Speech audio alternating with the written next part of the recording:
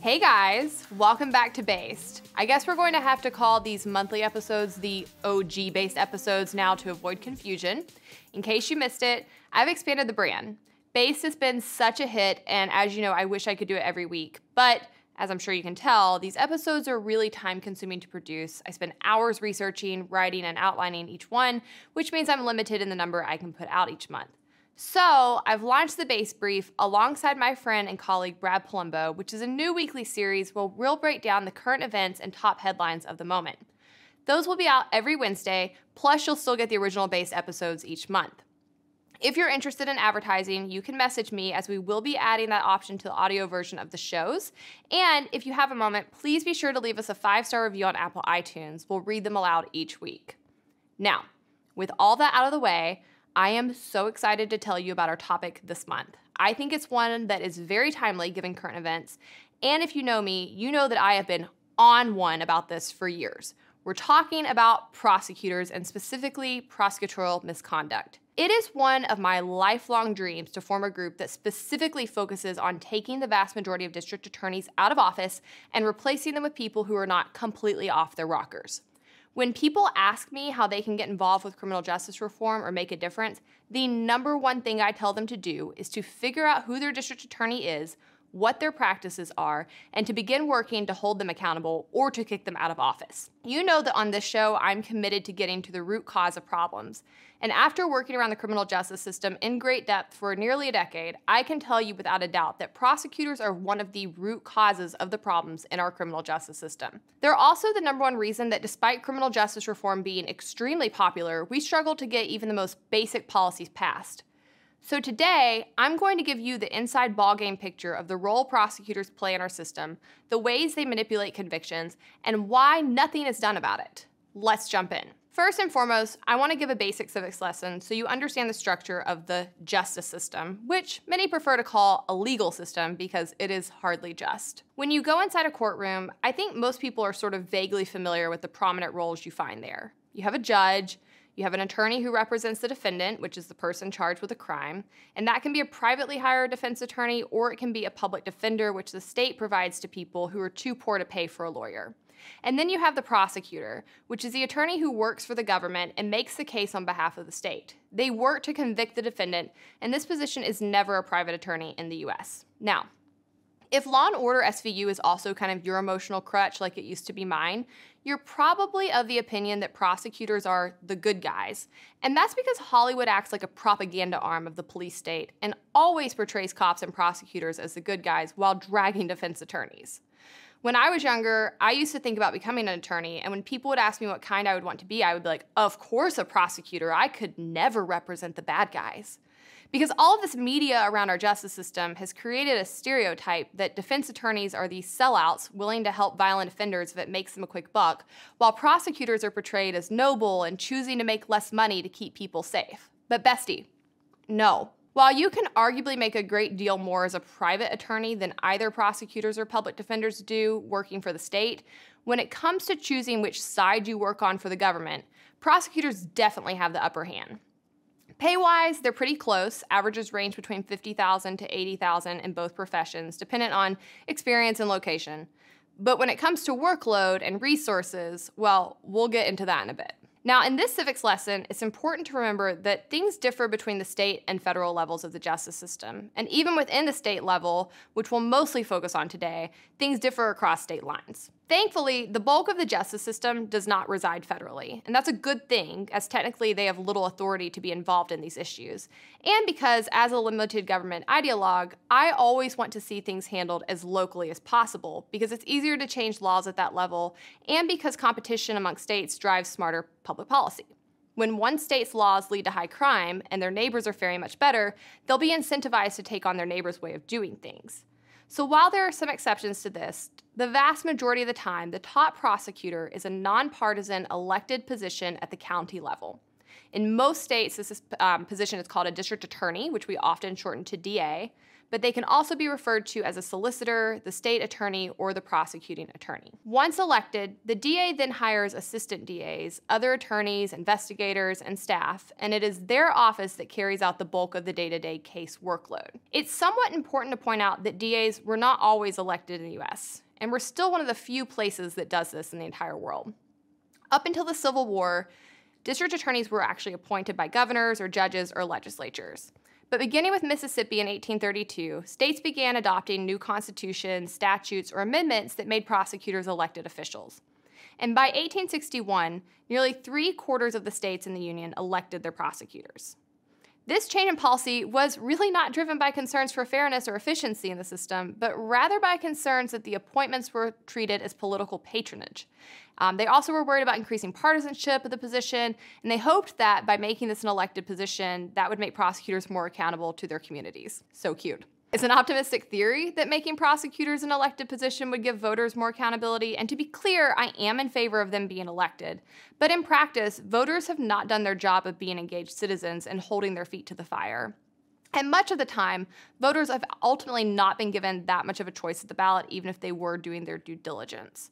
In 2020, of the more than 2,300 jurisdictions that elect their prosecutor, fewer than 700 presented voters with more than one candidate on the ballot. But still, while most of these elections do go uncontested, it is very important to note that more than 1/4 of the entire U.S. population lives in only 35 prosecutor districts, and more than half of the entire U.S. population lives in only 147 prosecutor districts. So, most of y'all don't get a pass because these larger districts do provide options.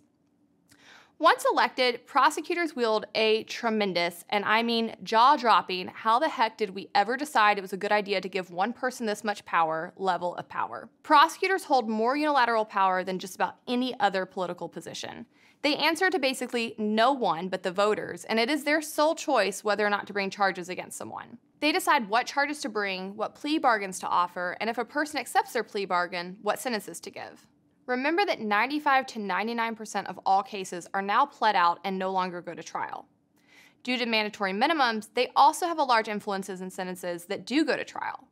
Prosecutors are the #1 driver of mass incarceration in this country, far surpassing the drug war or any other component of the system. They decide what sentences to seek, like whether or not to pursue the death penalty, and these decisions are based on nothing but their own subjective opinions. This means that prosecutors are also responsible for much of the racial disparities we see in sentencing. And listen, I don't want to go too deep down a rabbit hole here, but when it comes to things like racial disparities in our justice system, it's important to understand how it happens. I don't think all prosecutors are getting together in a room and secretly wearing white hoods in their off time. What I do think, and ample scientific studies show this, is that all humans are prone to bias. We see the world as an us versus them, and this is an evolutionary mechanism in our brains that used to serve us in the wild.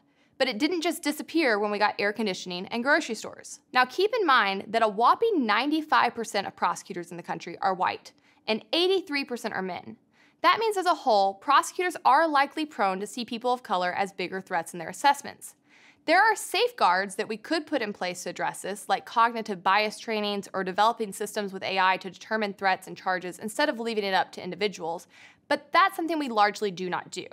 And so what do we end up with? Well, a 2017 study of about 48,000 criminal cases in Wisconsin showed that white defendants were 25% more likely than black defendants to have their most serious charge dismissed in a plea bargain. A 2014 study of Manhattan criminal cases found that black defendants were 19% more likely to be offered plea deals that included jail time. A 2013 study found, after adjusting for numerous other variables, that federal prosecutors were almost twice as likely to bring charges carrying mandatory minimums against black defendants as against white defendants accused of similar crimes. The list goes on. Don't come for me on the systemic racism in our government and especially our justice system, because I've got all the numbers, and let me say this. For those who continue to try to excuse this data, I've got your number too. I see right through you. Moving on. As you can see, prosecutors have a shocking amount of power, and that power has been one of the main drivers of mass incarceration, making the U.S. the leading incarceration nation by a long shot, and giving us a system that is rife with racial disparities. But that's not all. Oh no, not by a long shot. Honey, we are just getting started. So now that you have an idea of the authority prosecutors have in the system, Let's look at the ways the system is structured that make that power even more potent. I think most people were taught in school that our legal system was structured with the idea that it is better to let 100 guilty men go free than one innocent person perish. And though this is often attributed to Benjamin Franklin, its actual origins are the English jurist William Blackstone. And this is a really fantastic concept that was starting to form in the 1700s in recognition that the government is always more powerful, has more money, and more resources than the average citizen, and that because of that, the scales of justice are tipped in one direction. In an effort to actually uphold human rights and basic liberties, thinkers of the time realized that in forming new ways of governing, they needed to put a thumb on the scale to even things out. And that's why we have things in our Bill of Rights like the right to an attorney, the right to due process, and the right to privacy. But it wasn't enough. First and foremost, many of those rights have never been fully upheld. For an example, though the Bill of Rights says you have a right to an attorney, it wasn't until 1963 that a U.S. Supreme Court case, Gideon versus Wainwright, extended that right to counsel to all indigent criminal defendants charged by the states. And while the Gideon decision gave the command, it did not give orders on how to provide such representation or pay for it, which would be outside of the purview of the court. And if it seems like it took a long time for the Supreme Court to catch up to the Constitution's intent, it took an even longer time for states to catch up to the Supreme Court's decision in this case. There is still no uniform protocol for how state and local governments provide attorneys to those who cannot afford them. Some use contract attorneys, some have public defenders' offices, and others appoint attorneys. Who pays for these services is also up in the air, with the county, state, or some combination of the two usually on the hook for the bill. Though indigent defense systems have increased drastically since Gideon, many of these departments still struggle to finance their work. As tough-on-crime policies led to the incarceration rates quadrupling and 90% of defendants qualified as indigent, these offices have struggled beneath the weight of the system. Translation, there's never enough money. So yes, while you have the right to an attorney if you're charged with a crime, it doesn't mean you've always been provided with one or a good one. On Texas's death row, nearly 1 in 4 inmates had an attorney that was later disbarred or disciplined. In North Carolina, 73% of their death row inmates were sentenced to die before the formation of an indigent defense fund. In the early 2000s, a death row inmate came within minutes of execution despite having an attorney who slept through his trial when the U.S. Fifth Circuit Court of Appeals ruled that while you have a right to an attorney, you don't have the right to one who is awake. I could not make this up. And on top of the funding for defense attorneys and the shaky standards that qualify as a defense are the caseloads that defense attorneys carry. And I want to be clear, some of the best and brightest attorneys I've ever met are defense attorneys. I truly think they're heroes. But the caseloads they're asked to represent are impossible. No one could do it adequately. In Kentucky, the average is 448 cases, which is 54% more than the recommended national standards. In Louisiana, one attorney alone had 194 felony cases at the same time. And that attorney was not an outlier in the state either. Of public defenders in Louisiana at the same time, 24 had even more clients. The true scale of the problem is honestly not even quantifiable, as information on each state is not widely released or even tracked. The last nationwide survey of public defenders' offices is over a decade old, but it found that 73% of the county-funded public defender offices in 27 states were functioning above the recommended caseload level. So, if and when they go to trial, which is basically never, prosecutors merely have to go up against a defense attorney who is carrying hundreds of cases and severely underfunded most of the time, because most of the time people don't have the means to hire a private attorney because rich people don't go to jail in this country. And that's not the only way the deck is stacked in their favor. In actuality, despite all of our rhetoric about it being better to let 100 guilty men go free than one innocent person perish, our system stacks virtually every resource on the side of the prosecutors. Let's run the numbers. First, the police work for the prosecutors. They work to gather evidence for them, find witnesses, and give testimony on their behalf. The defense has no such similar team. And while it is technically illegal for prosecutors to hide any exculpatory evidence, that's known as a Brady violation, it happens all the time and nothing happens to them as a result. Secondly, prosecutors have funds to pay witnesses with. While legally defense attorneys could also pay witnesses, they rarely have the budget. I did not know that witnesses could be paid until I was working in pro bono litigation a number of years ago. We sued the state on behalf of some clients and found out during the course of the lawsuit that the state was actually paying a doctor to come give testimony that backed up their stupid laws. I think the law we were suing over was one that said you had to have a license to braid hair. And they were paying this doctor thousands of our tax dollars to come in and back up their stupid health and safety claim in court. I was floored, did not know that was legal. Not only can prosecutors pay witnesses though, they can often give them something even better that defense attorneys certainly can't offer, and that's a deal. Prosecutors often give other suspects deals to provide testimony on a defendant. They comb jails looking for jailhouse informants. They shave time off sentences. The list goes on. And obviously, all of these actors have every incentive to lie, and quite frequently do. 19% of wrongful convictions have involved jailhouse informants who gave bad information. This practice should not be legal at all, and while it stands, prosecutors frequently abuse it. Now, not only do the police work for the prosecutors, so do the crime labs. Yes, you heard me right. The crime labs work for the prosecutors. All states maintain a crime lab system. The majority of labs are located within police or sheriff's departments, although some are actually run by the prosecutors or the State Department of Justice. A few have been subsumed within medical examiners' labs, and some are associated with universities. But not only that, y'all aren't ready for this. You ready? Some crime labs are actually paid based off of conviction rates instead of just being paid a flat rate for testing. I said that to a group of lawmakers I was speaking to one time, and they looked like I'd shot them. They could not believe it. But look it up. Links are in my show notes. Some states have started banning this practice since it started coming to light, but not nearly enough. It still goes on. And as you might expect, all kinds of corruption comes out of these labs. I'll probably do a whole episode on it, in fact, but I don't want to get too off track today. Another way the deck is stacked for the prosecutors and against the individual is in the fact that most judges are former prosecutors themselves. And if you know anything about cognitive bias, you know this means they are more inclined to favor them and their argument and less likely to discipline them for misconduct. In fact, one of the reasons prosecutors are not often disciplined for the misconduct is that judges, who have a legal obligation to report prosecutorial misconduct to the disciplinary committee of the state bar, rarely do so. Additionally, due to the prevalence of plea bargains, remember hardly anyone gets a trial in this country anymore, prosecutors rarely have to actually prove their case. Most of the time, they're able to force people into plea deals because it is too expensive to fight them, and because when someone does resist, they're often met with what we call the trial penalty. Let me break down why all of this is so corrupt for you. You have a right to a trial for a good reason. It's much harder to convince 12 people of guilt than it is one. And there is supposed to be a very high bar that the government has to prove before it can take away someone's liberties. Because 95 to 99% of cases are pled out, the government rarely has to meet that burden. That not only means they have a much higher conviction rate, it also means they can go after way more people because it isn't as costly or time-consuming to charge someone when you don't have to actually prove your case. To get people to agree to all of these pleas, even when they're innocent, prosecutors threaten to throw much harsher charges at them should they insist on a trial, and they will, leading to what's known as the trial penalty, where most people do get harsher sentences if they insist on going to trial than they would in the plea deal. So they are coerced. And when a person has a public defender, as most do, they'll rarely get the option, as the public defender will also pressure them to take a deal due to the fact that they have too many cases and trials are a lot of work. Should the person have a private attorney, prosecutors can also run out the clock when people insist on a trial, because prosecutors are paid a salary while you would pay a private defense attorney by the hour.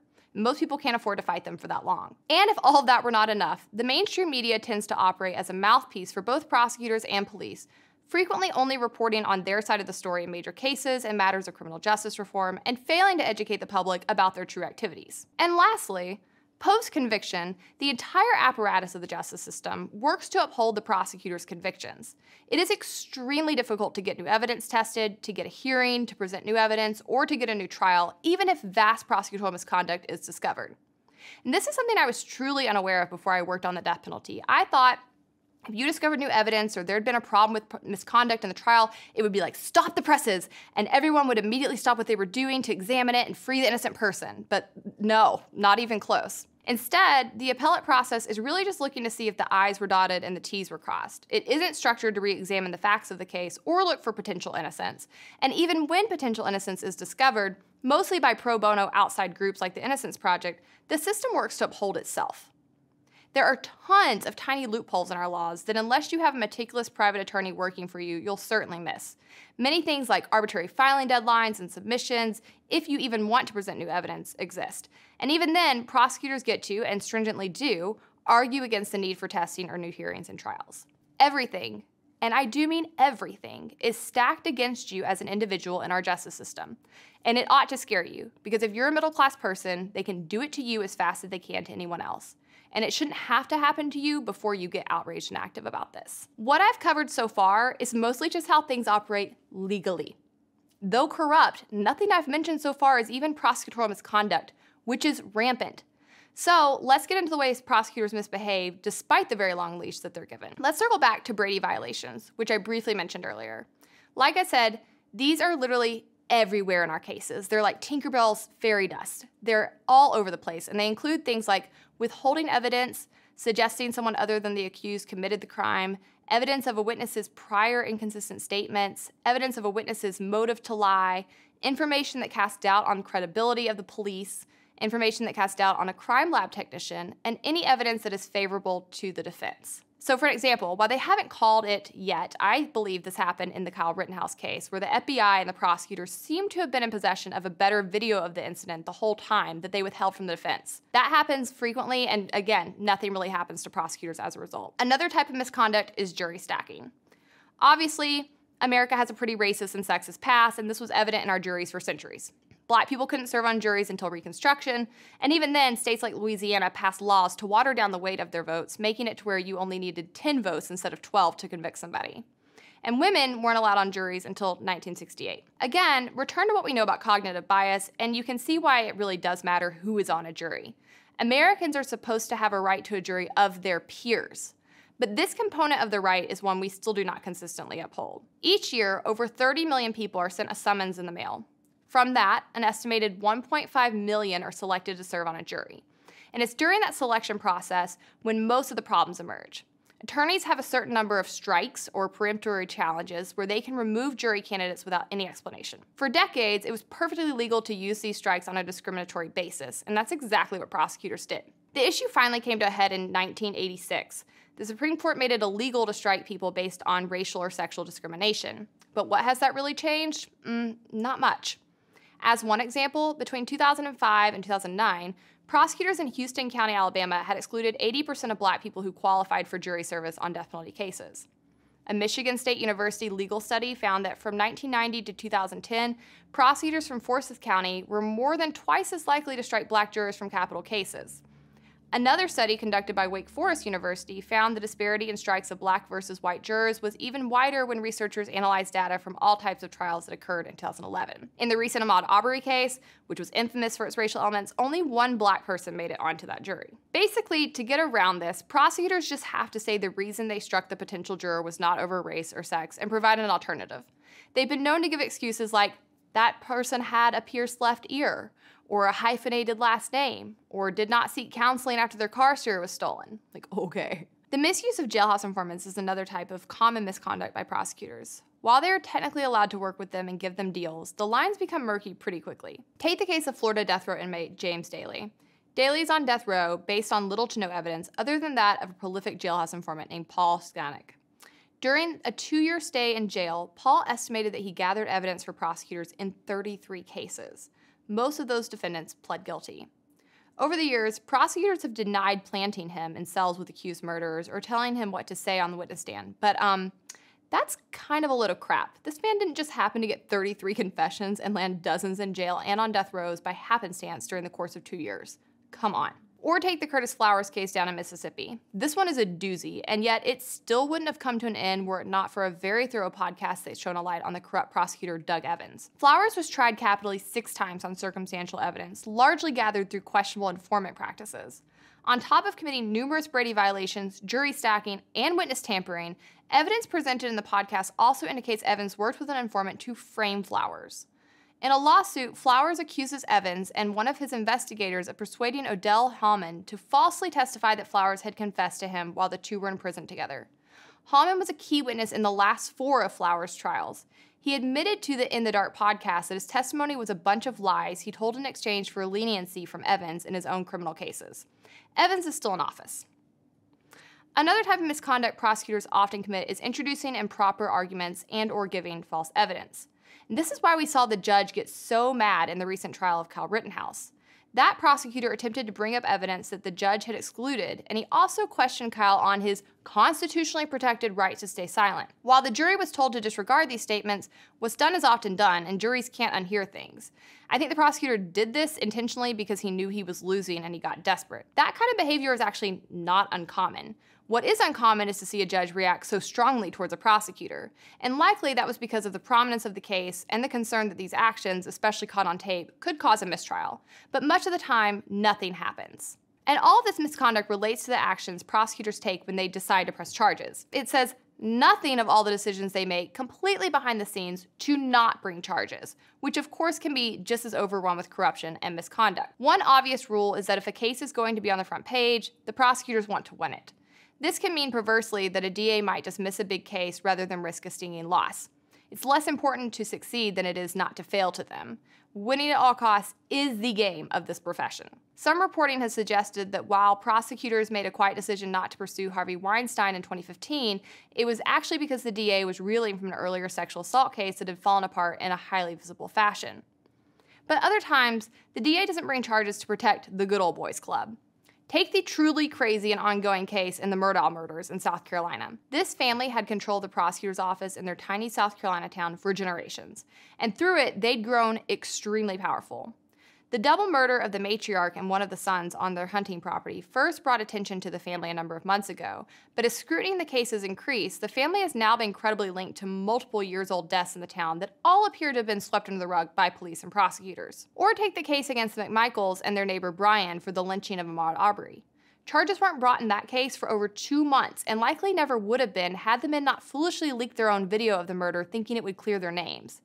Because the elder McMichael was a former cop and had worked for the DA, not one, but 2 DAs worked to prevent their arrest and interfere with the investigation. Now, imagine what all goes on in smaller cases you've never heard of. All of this kind of misconduct leads to countless wrongful convictions. We've discovered thousands, but that is largely thanks to nonprofits working outside the system. And there is truly no way of knowing how many more are in there. Of those that we have proven, prosecutorial misconduct has been responsible for at least 36 to 42% of them. None of this should surprise you when you consider the fact that prosecutors have been given absolute immunity by the U.S. Supreme Court. That's right. You've heard of qualified immunity, which is atrocious and protects government actors from accountability. Prosecutors get an even higher standard. Prosecutors are absolutely immune from liability, which means they cannot be sued for their decisions as prosecutors, no matter how outrageous their conduct. The Supreme Court has held that absolute immunity protects prosecutors who knowingly use false testimony and suppress evidence in a murder trial. Following the High Court's lead, lower courts have granted absolute immunity to prosecutors who have falsified evidence, coerced witnesses, and known but failed to disclose police misconduct. I hope y'all hate it here now as much as I do. Do you see what it's like being me, walking around with this information I have in my head? I don't know how I don't combust. On top of all of this, prosecutors are actually as terrible outside the courtroom as they are in it. Don't ever let them tell you they're just enforcing the law. Nobody. No, you're not. They are up at state capitals on your dime, actively working to make the law. This practice is called taxpayer-funded lobbying, and it ought to be illegal. It's when government actors show up to legislatures in their official capacity and lobby while on the clock for or against laws, meaning they're using your tax dollars to actively work against you while you're stuck at work. In every state I've worked in, there has been a district attorneys association, and that association has worked overtime to block every, and I do mean every, criminal justice reform proposed. They don't want to give up an ounce of their power, and they'll fight dirty for it. I've heard them flat out lie about data while giving testimony. I've heard them threaten lawmakers, telling them they'll tell their districts they're soft on crime if they vote for reforms. I've seen them go to the media and put out hit pieces against good bills. They are a full-on lobbying and propaganda arm of the state. People often ask me why it's so hard to get criminal justice reforms passed when they're so popular, totally common sense, and the polls show the vast majority of people in the country want them. And I always tell them the same thing. It is the DAs. The DAs are the only consistent organized group lobbying to block criminal justice reform. But they are very powerful, and for some reason, lawmakers continue to put way too much stock into what they say. So until the day that I retire and get to launch my dream prosecutor opposition group, here are some changes we can push for that would get these people under control. 1, taxpayer-funded lobbying should be banned across the board. 2, jailhouse informants should no longer be allowed whatsoever. 3, disconnect the labs from the prosecutor's offices for the love of God, and implement background quotas on judges. We need more intellectual diversity on the bench. pass laws that actually punish prosecutors for Brady violations, and install third parties to ensure evidence is not withheld and that misconduct is actually reported. We need to better fund and hire more defense attorneys. We need to, I would be fine with term limits in this role. Actually, I'm not usually in favor of term limits, which I wrote an article about at my website, hannahdecox.com. For this role, I would be, and that's because right now we cannot get people to run against prosecutors at the level we need to, because essentially in order to have experience in working in criminal defense, you're going to probably be a defense attorney working against them, and if you lose running against them, then you have to go up against them in court. It would be a hot mess, so we don't see them do that. Next, we need to vote and reform prosecutors. Quit falling for tough on crime talking points and actually look for people who have new ways of doing things and solutions. We need to pressure the media to provide more scrutiny. We need to implement a system where prosecutors have to alert the public to their decisions in each case and provide explanations for them. And lastly, we need to significantly limit the use of plea bargains in our system. All right, that's it, guys. I hope you're mad as I am. I hope you're ready to get out there and actually do something about our prosecutor problem in this country. Remember to like, share, and comment, and otherwise, I'll see you next month.